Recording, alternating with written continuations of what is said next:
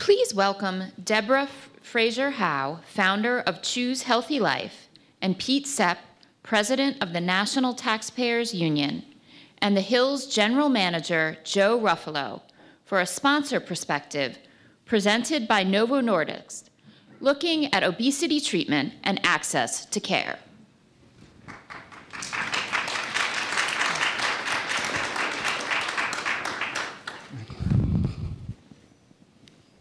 I heard you have epilepsy.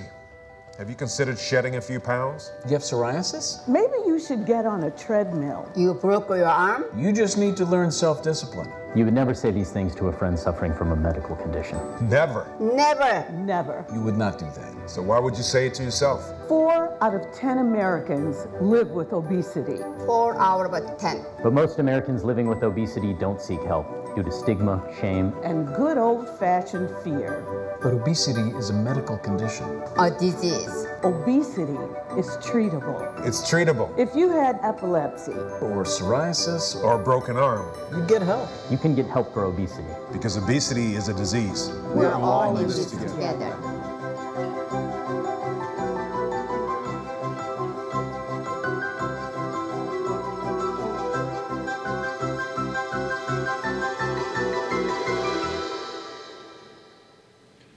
So Deborah, Pete, thank you for being with us today. We've Thank had you for having some us. great discussion this morning. I want to talk a little more about treatment and access to advancements in obesity care.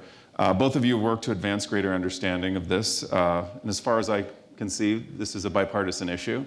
So how do we fix this? Who has the authority to grant greater access to revolutionary anti-obesity medications for all Americans? I'll start with you. You know, some people already have access.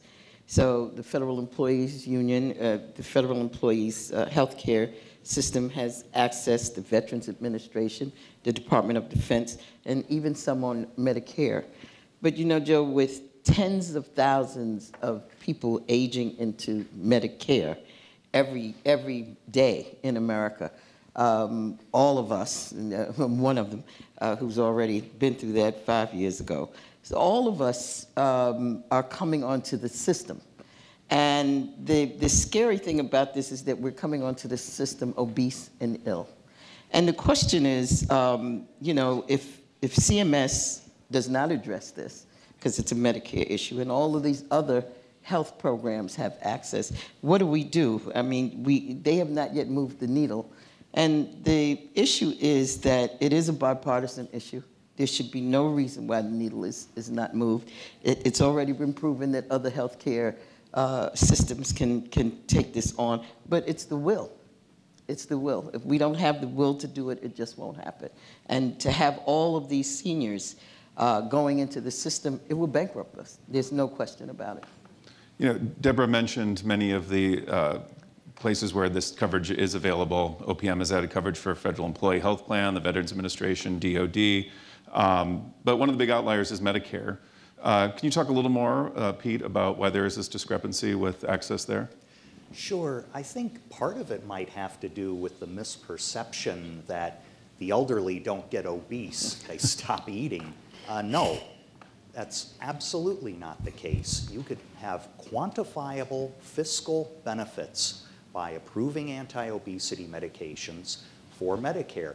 I also think there's a failure to think like an actuary here instead of a budget score.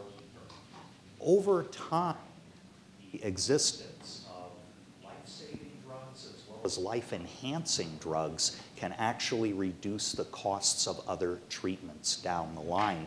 And it's not just CMS that needs to get into the act here. We heard about the Treat and Reduce Obesity Act. That hasn't been introduced in this Congress yet. And last year, I believe there were 4 co-sponsors of that bill in the House alone. I mean, we were joking in the green room, Deborah and I, that we're constantly told by congressional staff, well, we can walk and chew gum at the same time. And we both said, no, Congress can't do that. We have to pressure Congress to make this a priority. So, Deborah, you know, obesity can cause the development of chronic health conditions, particularly in older Americans, high cholesterol, high blood pressure, diabetes. We've seen from your work with Choose Healthy Life that these diseases are disproportionately affecting Black communities. Yes. Can you explain what the work you're doing there and how we can improve the overall health outcomes in those communities? Choose Healthy Life is a network of Black churches across the country. And in these Black churches, we have health navigators. Their responsibility is to link people to care in the community, not just in the church. They go outside the church and to the housing projects and other places and bring people in to link them to care. And in partnership with Quest Diagnostics, we actually are able to offer them a diagnostic tool that tells people where their illnesses are and gives them a report card to take to the doctor so that they can make an informed choice because they have information that they desperately need. A lot of times, and we've had a lot of testimonies from people who had no idea that they had, their PSA was high, their A1C was off, none, until they went and got this diagnostic test and took it to the doctor. And often the doctors have said to them, this is a good thing that you have, and I have to now change your whole makeup for medical care because I didn't realize these things. It's critical that people in the Black community, we died faster than anybody else, and we died more than anybody else. And to go on to, change something for the color of the week is green, so we're changing and looking at this disease or that disease, and not take advantage of the networks that people created during COVID that clearly worked. It turned the Black community around. We are now, we're not okay, but we came out better in the end for the number of deaths. Our deaths slowed where other people's deaths rose. And that's because we use the trusted messages in our community. People are now seeing the Black church as an entity that can really address their healthcare needs. And we need to keep those kinds of infrastructures going. We weren't the only ones. There were lots of organizations that used what they had to get to where they needed to go, and in public-private partnerships.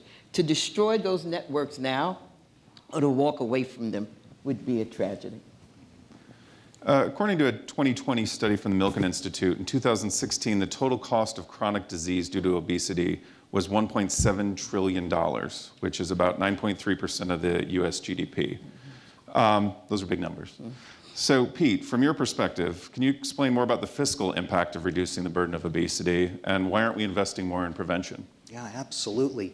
Even the lowest estimates, besides Milken, come in at $500 billion. Only Alzheimer's has an economic impact that big that I've seen in studies.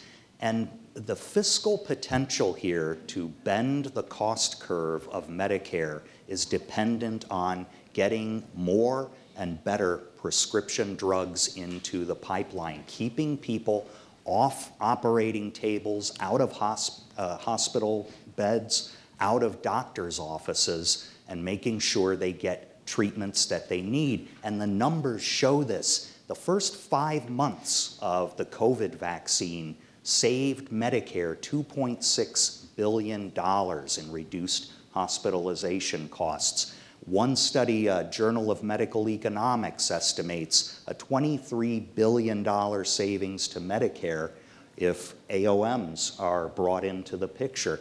These are based on solid research and numbers that go back 20 or 30 years with other types of prescription drugs, especially those for cholesterol and blood pressure. I mean, I'm here today because of that. I'm entering Medicare in 5 years. I'll be able to skip a couple of heart bypasses because I got treatment that my dad didn't.